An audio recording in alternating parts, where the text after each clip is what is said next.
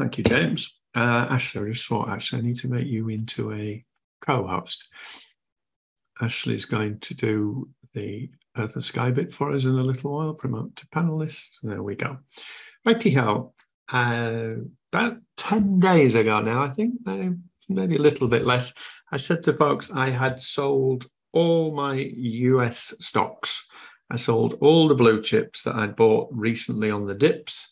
And I had somebody saying, well, don't you wish you'd stayed in now? Well, yeah, whenever you look at any market, when you look at any Forex trading, you look at anything, you look after the event and you think, But the point was that the decision I made at the time I was happy with, and ultimately I'm happy because I was happy to take what the market was willing to give me. And you need to learn that mentality for trading anything, because after the event, with hindsight goggles on, and hindsight goggles are what most of the market is using. In the Forex world, it would be, oh, well, I bought here and I sold there. Now, as it was, I did buy down here, as I shared with you at the time. And I'm going to I'll go through some of the stock situation in a minute.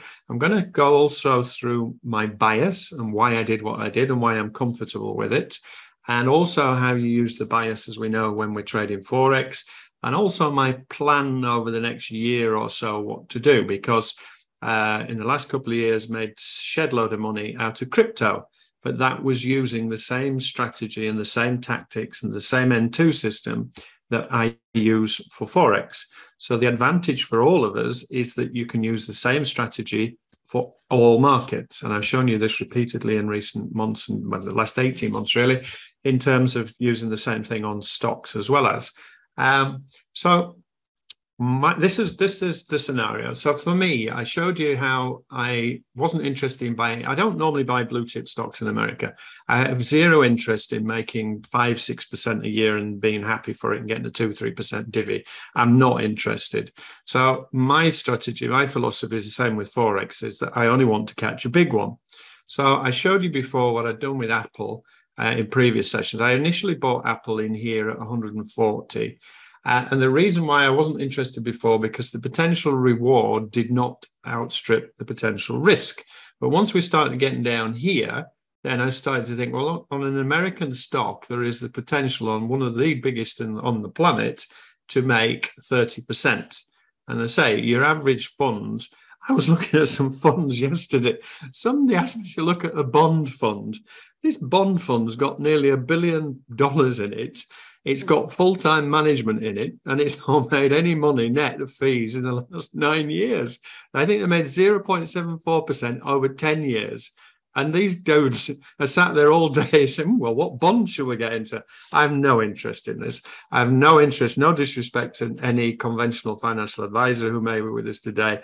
It just doesn't interest me. It doesn't appeal to me. So I want to catch a big one. So when Apple dropped down here, then Apple then became interesting because of potential reward. And then when it got down to 130, I showed you, I had orders in here. I then said this was like a stink bid. So what I've partly with the stink bid is I'm looking back to what happened with the COVID crash. And the COVID crash, if we go into a full-blown crash in the stock market, which is my bias at this moment in time, then I would sell the shed, sell the house. I would be piling into Apple down here, as would anybody else with half a brain.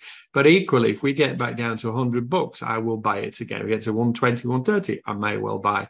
But I suspect that this crash is going to be a very big one, and it could be very, very fast and very deep. So I'm out. On the flip side, I may be completely wrong. This may go to all-time highs, but because it doesn't make any sense to me whatsoever, and it doesn't agree with my bias, then I don't care. It can go where it wants to go. If it goes off into la la land, that's fine by me.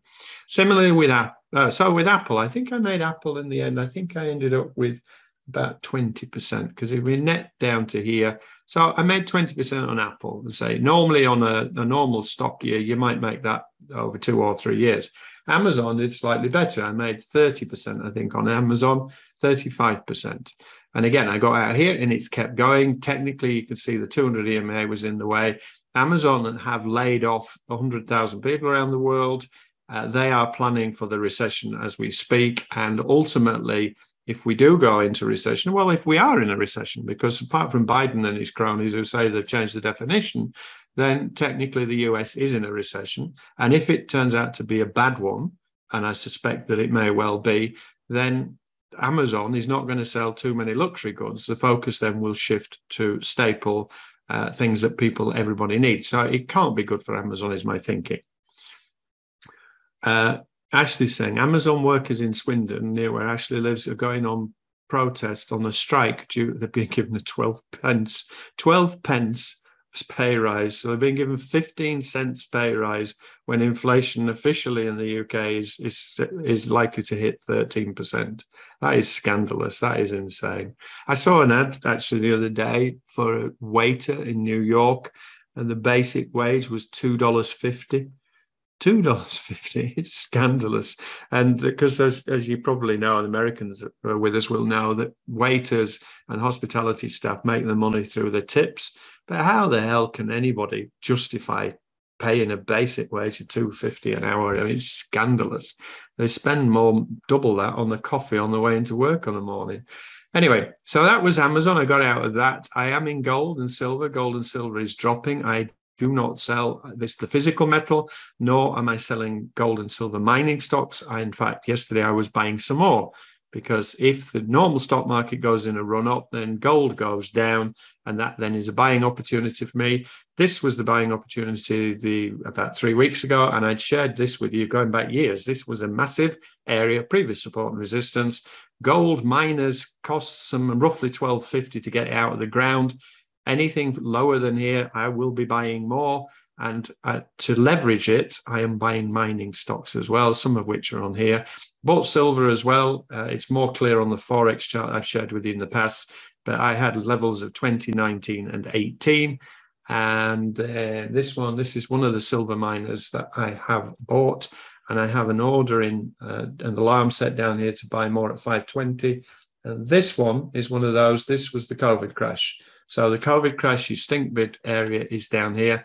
The advantage of mining stocks, and why I talk about leverage, I don't use leverage on anything other than Forex, but mining stocks is a way to leverage the profit in metals. And the reason being that these companies have already got fixed overheads. So for them to pull out of the ground gold that is selling at $1,800 an ounce, it's costing them the same amount of money if it's going out at $2,000 an ounce, and 2.2 as we got to the other week. So they exponentially make a lot more profit. That is why I use them for leverage. I also do hold some physical metals. Bitcoin, I keep getting asked by people, what would you do about crypto? If I was buying if I was only going to buy a few things, I would buy some Bitcoin and I would buy some Ethereum. Not financial advice. There is a chance that this could tank further and get dragged down with the stock market. If it does, I will buy more. And I did that with Ethereum the other week. I'd said to folks when it was dropping, I was going to buy at 1,000. I also had an order in at 850 that didn't quite get there. And I posted last week, I'd sold my Ethereum for a 60% profit, I think it was. This is not my core holding. This is trading. So I'd sold it in here for 60% profit. And somebody said to me, well, why did you do that? Well, I had 10 grand in it. There is a danger it was going to drop. I've just made $6,000. I got twitchy bum a bit and thought, no, I'm going to take the profit and and let it go. And if it drops down again, I will buy more on the dip. And there is something coming up technically with Ethereum in the next few weeks that a lot of these big, if you're on any of these marketing lists from these US companies that lure you in at $99 a month and then try flog you things at $5 grand and $2.5 grand for their super top tips, their platinum level stuff. There's lots of them talking about Ethereum at the moment and the fork that's coming on and the change to the technology. It quite possibly already factored in. So, and there may be an issue and it might not work as well as it should. Some more mining stock. Ford. I also bought some Ford and sold that the other week. So again, I'd shown you how I was buying down at 11 and I got out with 30% profit, and it has kept going. And technically it could keep going to the moon.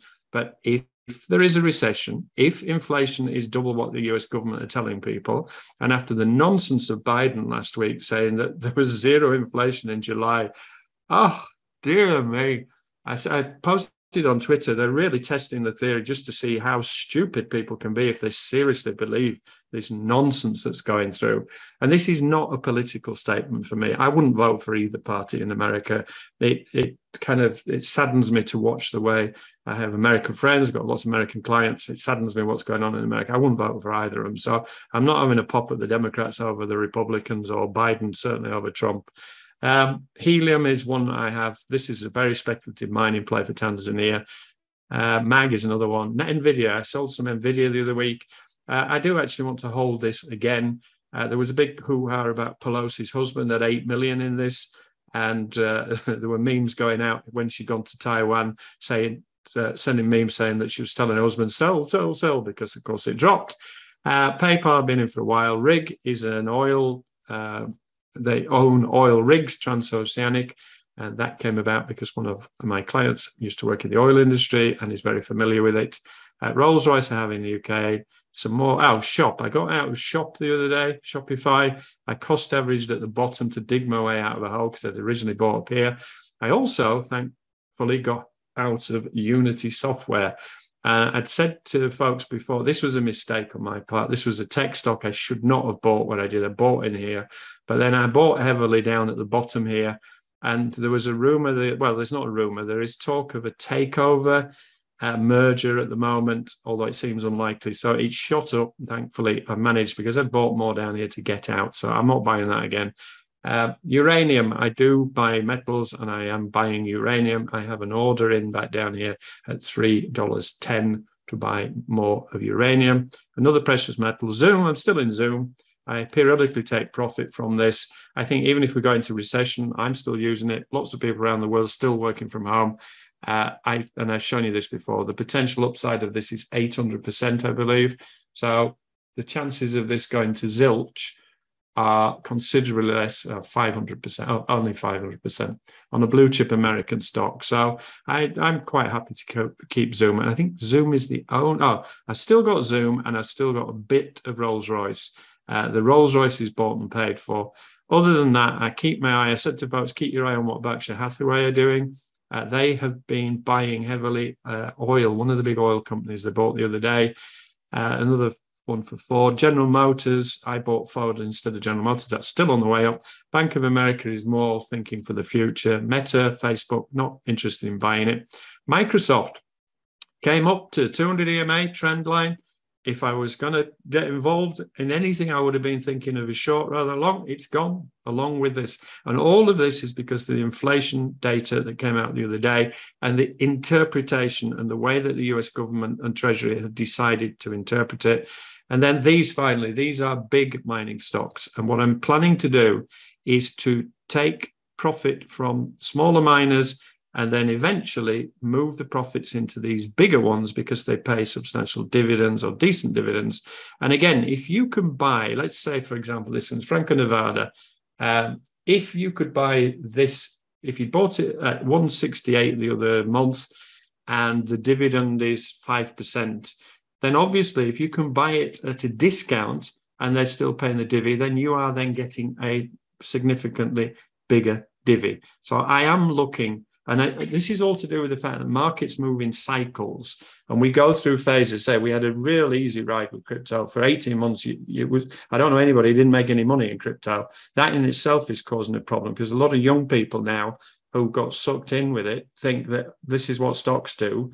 They're all mentally ordering the Ferraris, and now they're suddenly in a world of hurt and they don't know what to do because that's what they've been used to.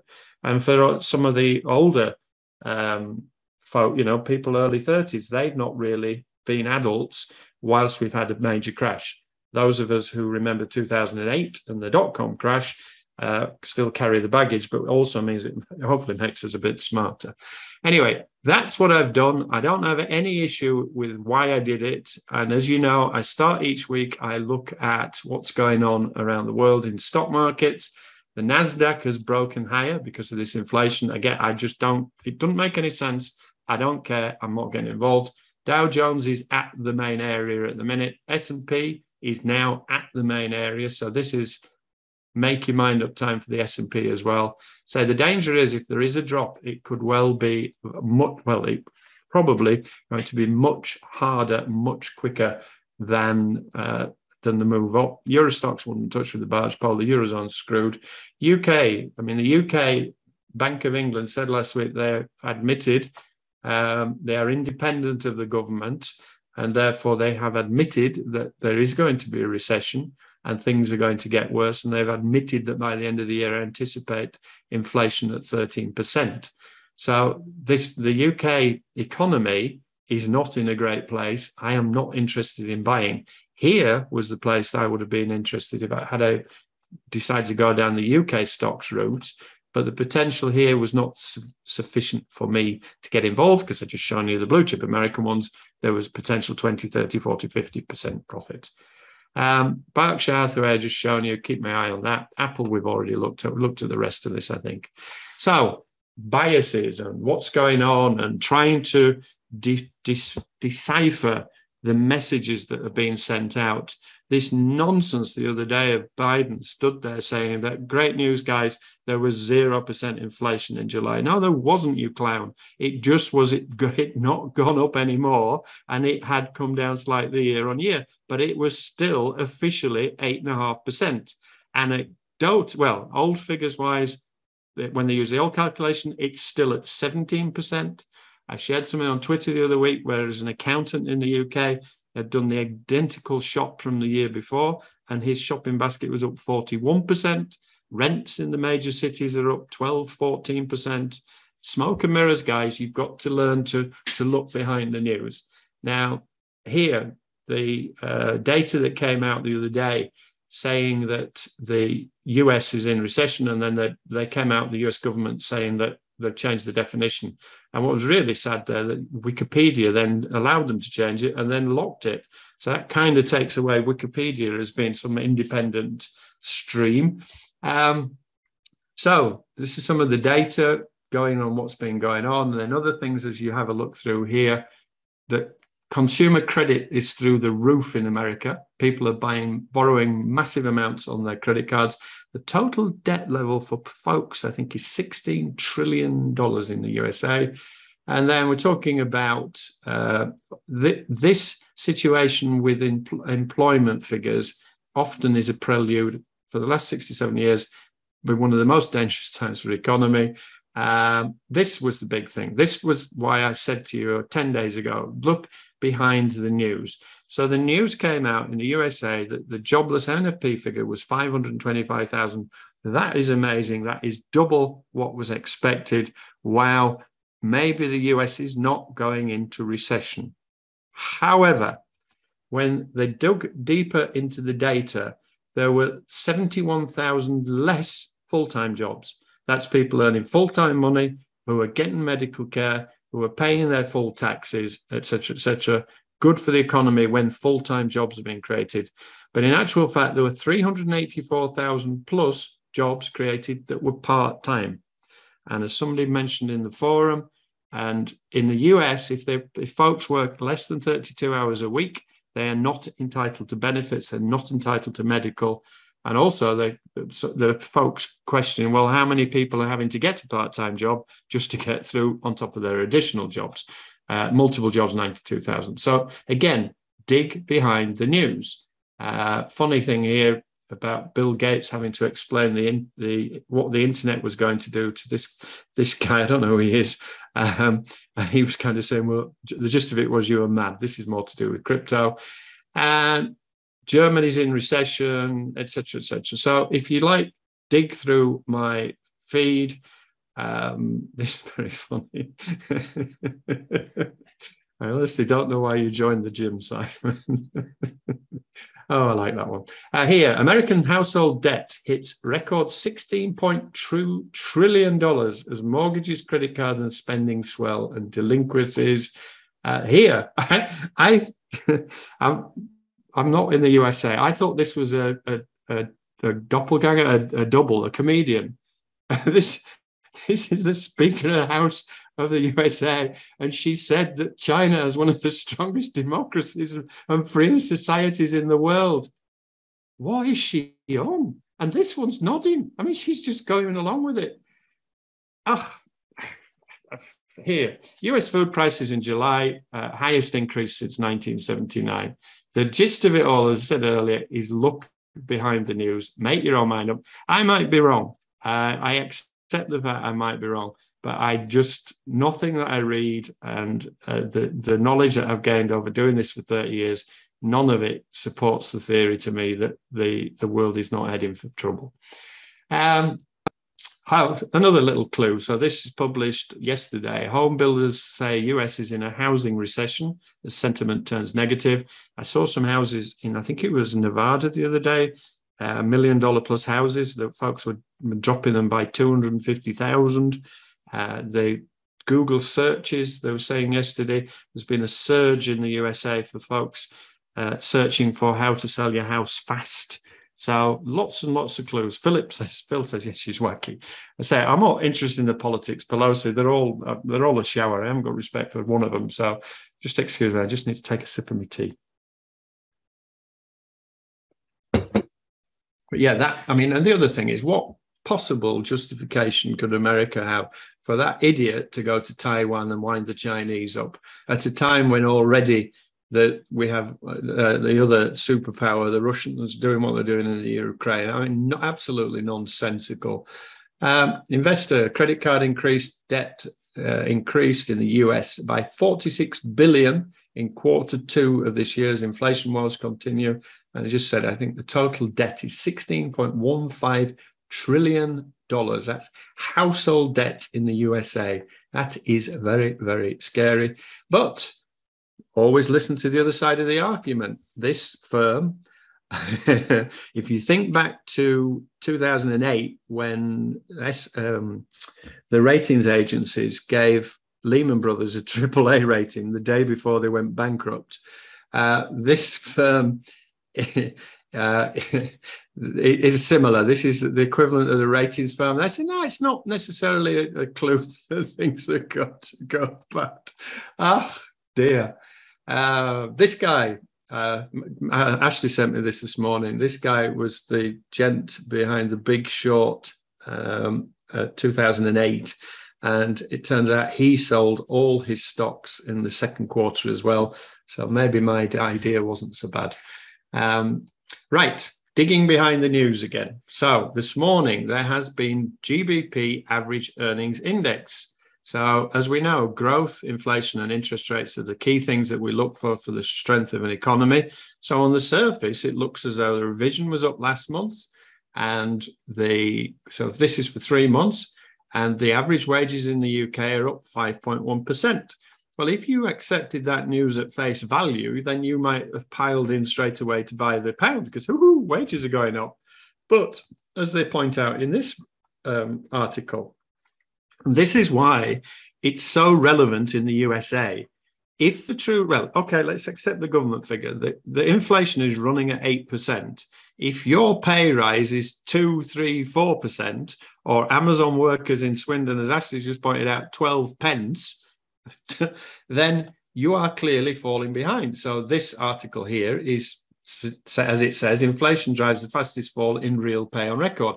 So good news, bad news, depending on the article writer. The average wage in the UK up, that's a positive. Hang on a second. Yes, but because inflation's up so much, people are actually worse off than they have been for a very long time. And again, I quickly scanned this morning. The gap between pay growth and inflation is the biggest since records began more than 20 years ago.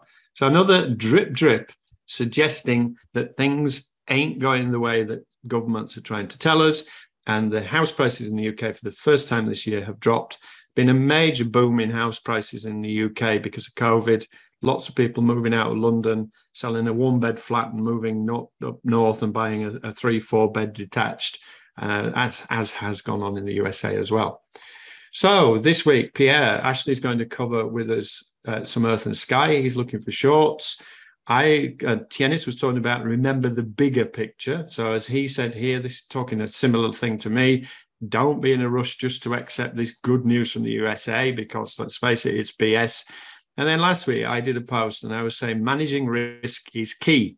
There are times when trading Forex is easy. And this year we've been relatively easy and we've had some really good runs. the last week it got messy, and it got messy because of this news. So the point I was making in here, and I know two people who are in this room today who let trades run through CPI. You need to go into the corner of the room and sit on the naughty stool, because I told everybody repeatedly not to let trades run through CPI. I know you are one of them. I've seen it. Managing risk is key in trading, I explained. Last week, I was in the Swissy, I was in the CAD, and I closed them before the news came out. I anticipated that the inflation figure was likely to be better than expected. And James made a comment in the forum. The month before, they were making all sorts of noises and justifications for why the prices were going up to kind of soften the blow when the inflation rate went up. This month just gone, they didn't say boo-hoo. So it was nailed on virtually that it was going to go up. But then the issue is folks think, oh, well, if it's going to go up, then I'm going to buy the dollar. But as we saw, the USD dropped against the Swissy and against the CAD. Why? Well, because the market makers, it's a great time for them to make the money. And then the analysts will tell you it's because it was already factored in. But the moral of the story is it's an idiot's game if you're going to trade through major news, which is why I told you in advance. And at the end of the week, I ended up with a tiny amount, but I didn't lose because I was careful. And how you perform when things are more difficult and when dangerous news events appear will define your success or failure as a trader. It is that serious. And as I said earlier, you can look at different markets as well. I've done a lot with stocks this year. I don't normally buy stocks. I don't buy stocks for the reasons I explained, because I'm not interested in making 5% a year on anything. And then prior to that, with crypto, we made an insane amount of money on crypto.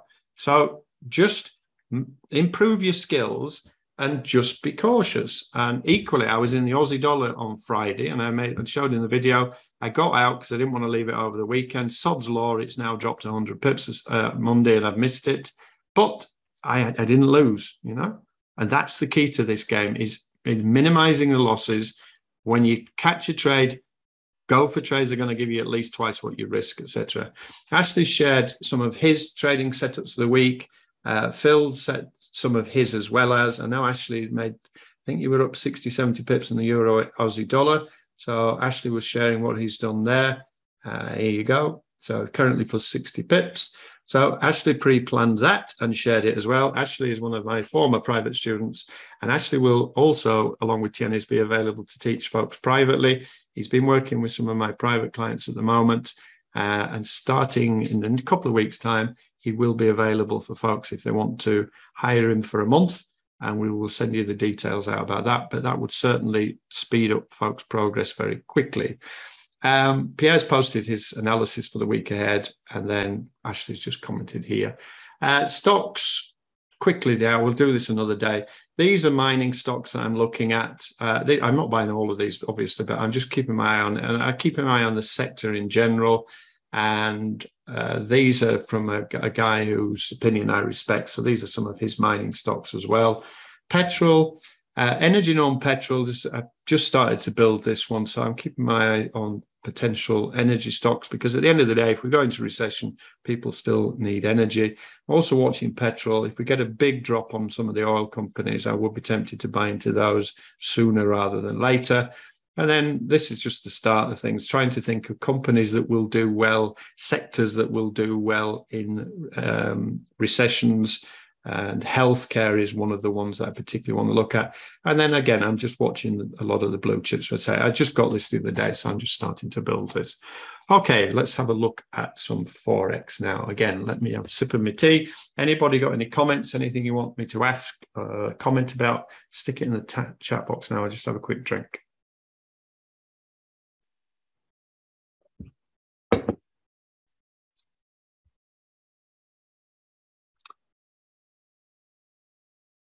Oh, the Swissy and the CAD, James, I think you're probably referring to, yeah. So overnight, Australia, the monetary policy meeting minutes. So we saw what they did this last month. So this then was the notes from the meeting. And I've explained before, you should get in the habit of reading these. And there's also a comment in here that the situation in China is not going to be good for Australia as well as. And when you read the minutes, there's some highlights pointed out on here.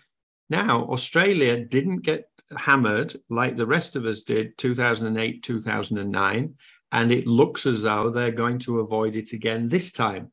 They're saying, the RBA, the Reserve Bank of Australia, inflation will decline back to the top of the 2 to 3% range by the end of 2024. And they're expecting it to peak sooner rather than later. Increase in interest rates over recent months has been required to bring inflation back to target. House and spending behavior, key source of uncertainty. People are not spending, then that's clearly not good for the economy. And you can have a look in here and have a look in more detail. They're talking about what's going on around the world. They're talking about China. Why is China important to Australia, guys? And also they're talking about iron ore. Why is iron ore important to Australia? Because iron ore has dropped recently. Come on, come on, come on. Why is China and why is iron ore important for Australia?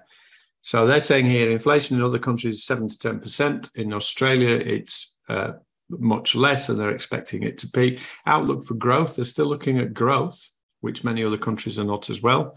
So yes, they're saying that China is a major importer from Australia. It's Australia's biggest trading partner. James, correct? Frank, who's from Australia, says it's their main export and they are our main customer. And James says biggest export. True. So what they're talking about in here, they're commenting about iron ore and they're commenting about China. And I've shown you this many times before. This is oec.world. Why China and Australia is iron ore and China is important to Australia. Iron ore is their biggest export and China is their biggest customer. So clearly, if China is in a mess, and they put out some positive data the other day, but I believe that less than what the Fed put out. If your biggest customer politically, there's been shenanigans going on as well as the Chinese keep trying to bully the Australians into not getting involved with America against Taiwan. Clearly, that's not good for the Australian economy. And I started this conversation talking about a bias. So the bias for me is still, for the Aussie dollar, is down. Ashley says, how does the housing market affect Australia if it crashes? I mean, if China housing market crashes? Well, they would buy less materials, I would think. I'm not expert enough on that one, Ashley, to know, to be honest. I don't know if China buys lots of materials specifically for housing from Australia, but clearly if there are fewer houses. In China, there are thousands and thousands, tens of thousands of apartment blocks that are nearly finished in housing complexes where the builders have either gone bust or have just stopped. And I suppose if there's less demand for energy for building, less demand for energy for folks when they're living in these houses, then that perhaps could reduce the amount of coal briquettes they import. I don't know. I wouldn't know enough about it. Bit of research for you there, Ashley. An article to write later in the week, please. You keep your hand down now. This is iron ore prices. So this was a graph I found this morning. And if we have a look at iron ore over the last month, it did peak at 217 and today it's 109. So iron ore, if there's a recession, then the need for iron reduces. And iron they use in steel, don't they? So steel is construction, not good if the Chinese housing market is in a mess. And the debt from the Chinese housing market is absolutely colossal. And 3-4 months ago, the Chinese government bailed out Everglade, is it they're called? The massive property company in China. So it's a mess. It's a mess. But that gives me the bias. So a long story short with that, if you do that with all of the majors and come up with an opinion, then it gives you an advantage when it comes to trading Forex. Whew. So dollar index said last week, because of the data, it looked as though the dollar index was going to break. And I said to folks, do not pay any attention to this unless or until the weekly breaks and closes clearly below. And it didn't. And it's promptly bounced back up again. This was just an overreaction to the nonsense of the way that the news was interpreted. This was nothing to do with the scenario changing vis-a-vis the dollar. So for me, there will be lots of people will have gone off shorting stuff based on this. You know, when you have something, a trend line of a big area and a 55 EMA and a 78.6 fib, all in the recent area and previous major support and resistance all in the same place, the probability of this breaking through was less than the probability of a rebound for multiple reasons. So that was the thinking for me. So don't take one day's isolated news. A, don't take it as gospel, and B, don't change your bias just because some bit of news has come out, particularly when you dig behind that news and realize what's really going on. Natural gas going back up again, which is not good for inflation. Oil is dropping. Remember, I have on my portfolio checklist, I am watching oil company prices. I do think oil will continue to go up, and I certainly think it will be above $100 a barrel. And I am looking for pullbacks on this to give me clues about maybe starting to get involved in some oil companies.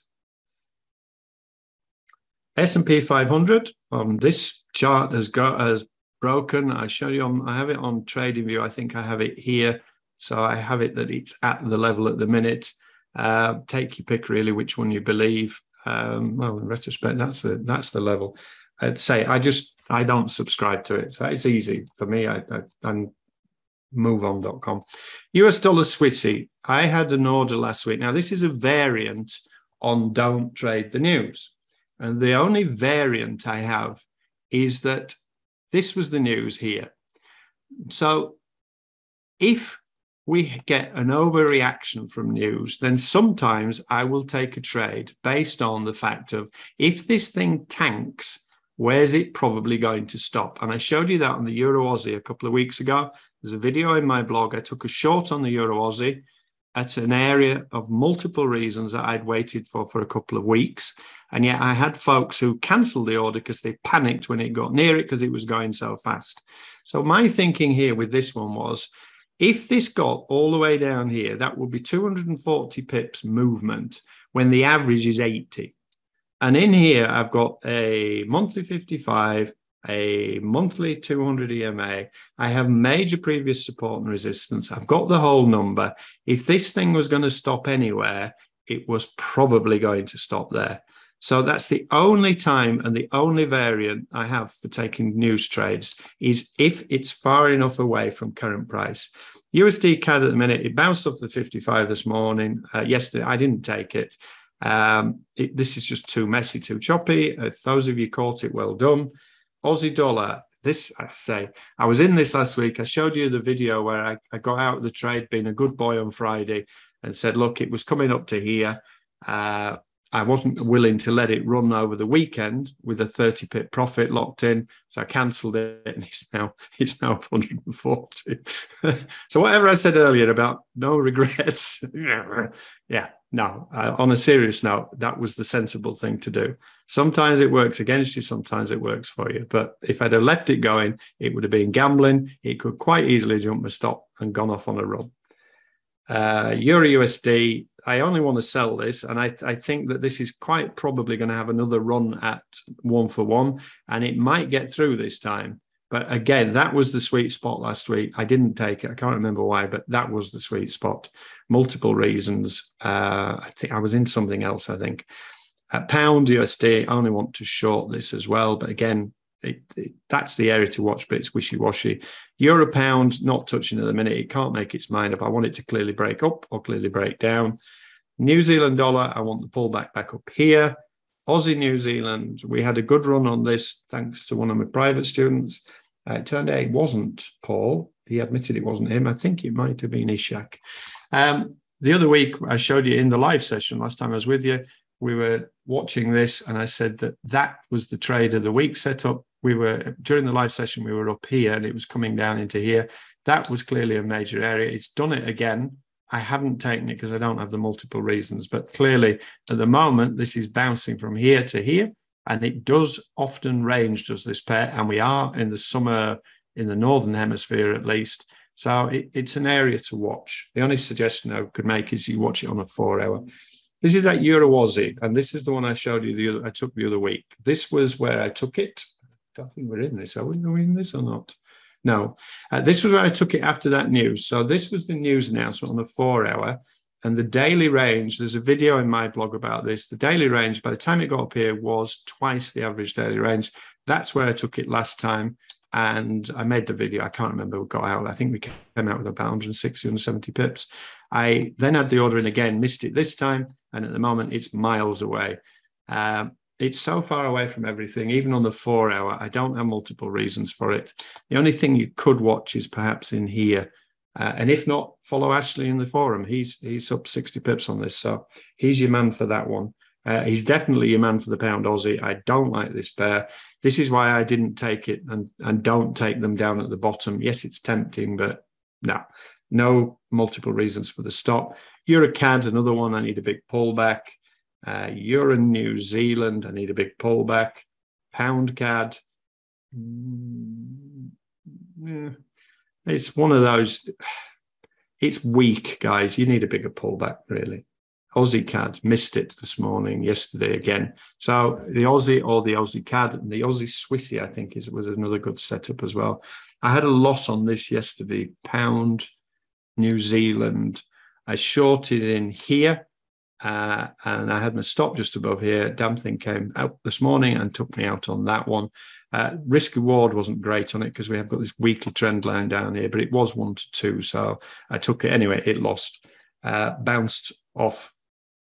Where was I in? Oh, I was in here yesterday, wasn't it? Monday, yeah. So anyway, it lost. MoveOn.com. Pound yen, don't like it, don't trade it. But if you are, that's the area, 160 whole number. If we fib closer now, we will be looking 61.8 fib. Lots going on here. If you trade the pound yen, then 160 clearly is a massive area. CAD Swissy, one of my private guys likes this one. I think he or she's looking in here. I don't think I've ever traded it, to be honest. Aussie Swissy, I have the order way back up here. Stop looks massive, but it's just the chart. It's a 60 pip stop for a potential 220 pip gain. And again, from a correlation point of view, you don't take all of these, obviously. New Zealand Swiss is miles away. Dollar yen, I don't have anywhere for the stop. Haven't for weeks and weeks and weeks, although I think Ashley shorted at 135 the other week. Euro yen in the zone as well. So some of the yens are kind of tempting at the moment. In general, I don't see too much this week that's of great interest to me, but I am a little bit preoccupied with other stuff as well. So we'll go over to Ashley. He's watching stuff every day, quit his job the other month, got married last week. And he now is working with us here at Forex Mentor Pro as well. So over to you, Ashley. You want to share your screen? Hi, everyone. Hi, Mark. Stop sharing I'll mine. just share my screen. 1 second.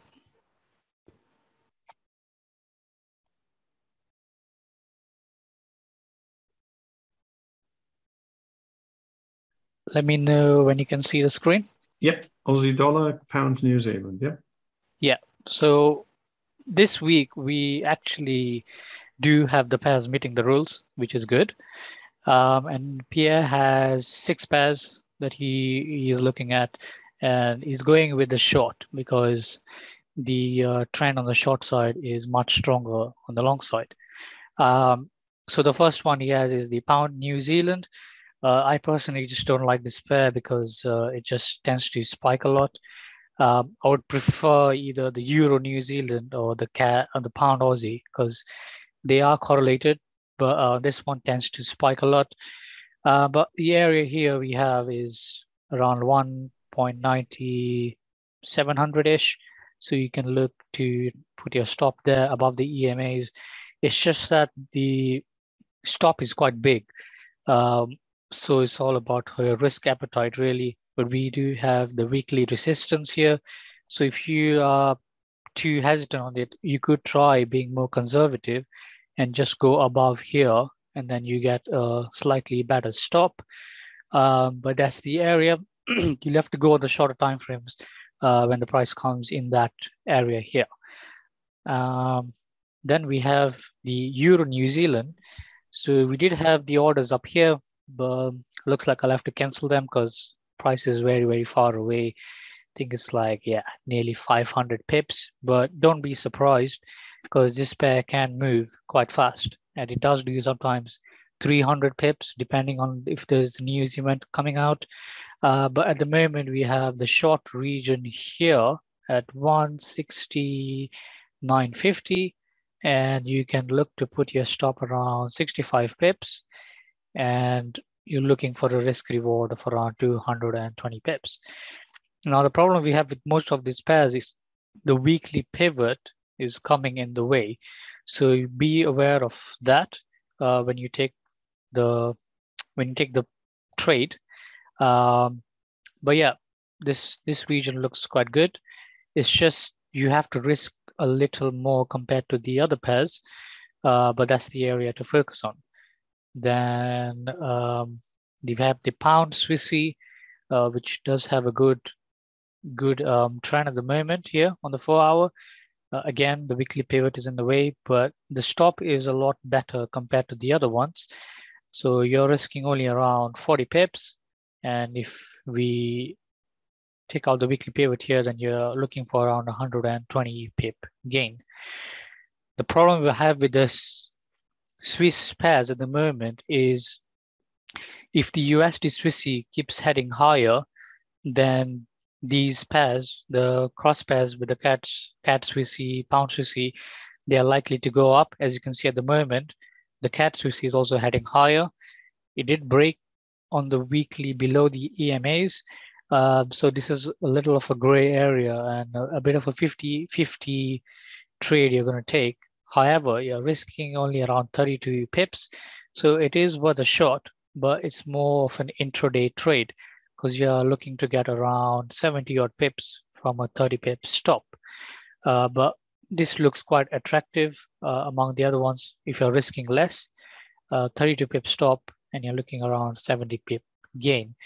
At the moment, you would look to short it because if you look on the M2, it's not done a clean break below the 200 moving average on the weekly, but it has stopped below it. But if the USD Swissy heads higher, then this could easily get picked up because the Swissy is getting weaker, and then it would just push the CAD Swissy higher. So at the moment, I'm not trying to get involved with it, but it did give me quite a few good trades when I was longing it, which I was sharing with you down here. So I longed it down there, got 140 pips. Then again, I think I got like 70 pips out of it here. And then eventually it lost out when the USD PPI news came out last week. So I got taken out somewhere down here for around 50 pips. But at the moment, leaving it alone. Then the pound Aussie. So the reason why I did not take this because I took the Euro Aussie simply because there was the pound unemployment news coming out today. So I went with the Euro Aussie because I did not see any news that was going to affect it yesterday.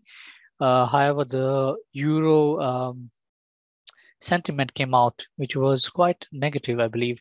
So here, trade balance was minus, and then the economic sentiment is minus as well. So it's not looking good here. And that's the reason why I think the Euro could head further down.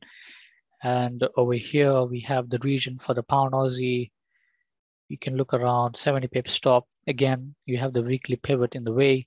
It is struggling down here at the moment, but you have a 200 pip potential to make. And then Euro Aussie over here, I'd shown this on the forum. So I had taken this is on my demo, and then the screenshot I added, which was on my live account, and I was currently out at that moment. So I did take some profit off when I was around 80 pips in profit here. I think it was down here, but what I did was I'd entered here. I got nearly taken out because I think my stop was somewhere around here. But then I saw that it was going to reverse on the shorter time frame. So I entered down here.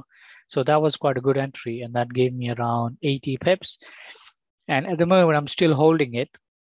My stop is still around here, as you can see. So yeah, just holding onto that one. I do think this one could head down, and I'm looking to get out of around here at 100 pips at 144, that is. And that's all I have for this week, guys. I was looking at Euro yen, this one here on the 4 hour, I was just fibbing it. It rejected the 78.6 fib. So if it does come back around somewhere here, it does look quite good for a short trade around 70 pips, and you can look to trade it back down around 250 pips. So you do have the trend line here. It is making lower highs, lower lows. So just going with the trend, but it does look quite good down here around 50, 60 pip stop.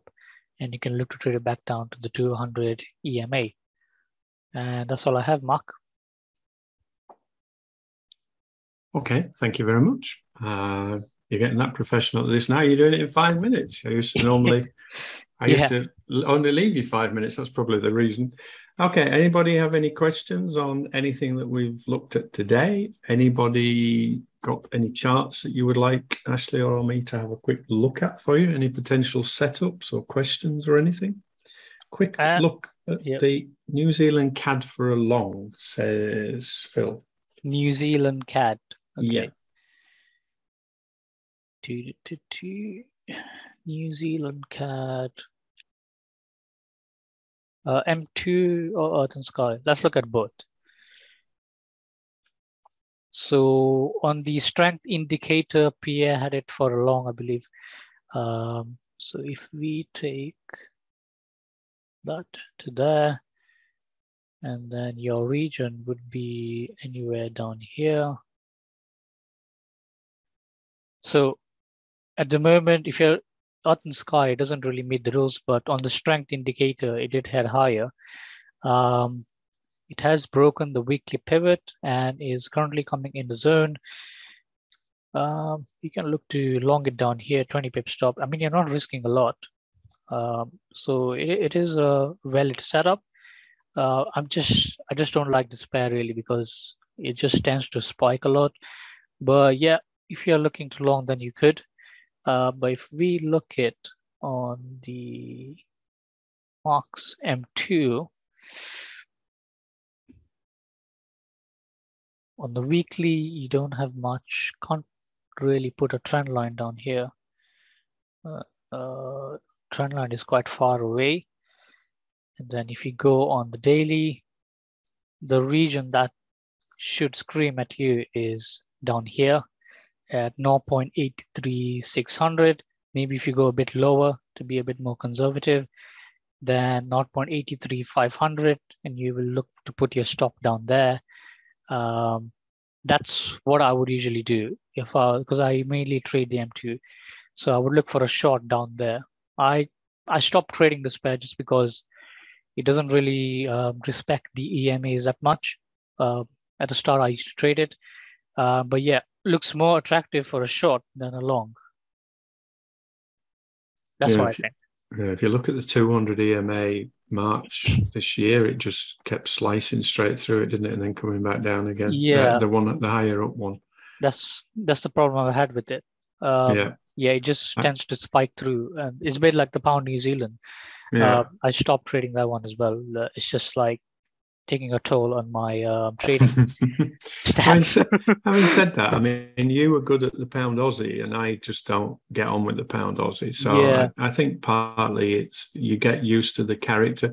Kind of explain to people. I mean, when I first started, all I did was traded the majors, and that was easy because the majors have all got their own characteristics as to how they react to the news, different times of the day. For example, we used to get it where we used to trade London Open.